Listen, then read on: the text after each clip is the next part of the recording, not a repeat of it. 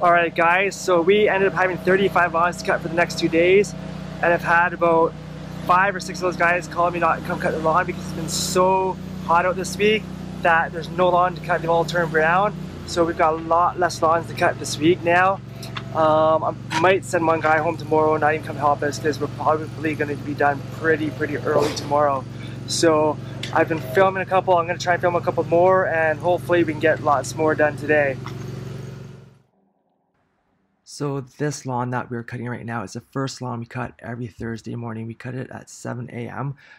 It's literally 5 minutes away from a house, so it's nice and close to get to, and they don't mind me cutting it that early because there's no one there at all to disturb them. So this back area that I'm just going through right now is all grass. Well, it's not all grass, it's half gravel, half grass, and it was supposed to be all gravel. When I first started cutting this lawn 3 years ago, it was all gravel and they had just redone it, and that's what it was supposed to be. But the grass, as you can see, has all overgrown, and now we have to cut this area.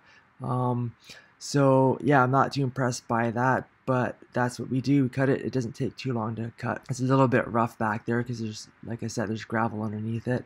Most of it back where I am right now is all weeds, but we cut it anyways, and then we do a trimming back there as well just to clean it up.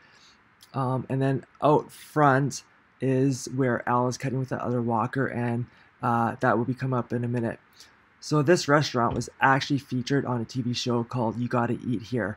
So it's a very busy restaurant all year long. It's really well known around the area. All the cottagers and locals stop in for dinner. They have very big portions for a pretty cheap price.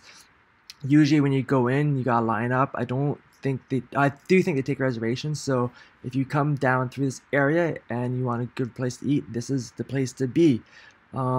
So yeah, as you can see, I'm going around this tree. It's pretty low hanging. I wish they would trim it up some so I don't have to hit all those branches all the time, but yeah, maybe I should talk to them about that because I hate going through the trees, especially when they're wet. Alright guys, if you haven't done so already, I would appreciate a subscribe from you guys. Just hit that subscribe button down below, and I'd love if you could like the video and also share them around.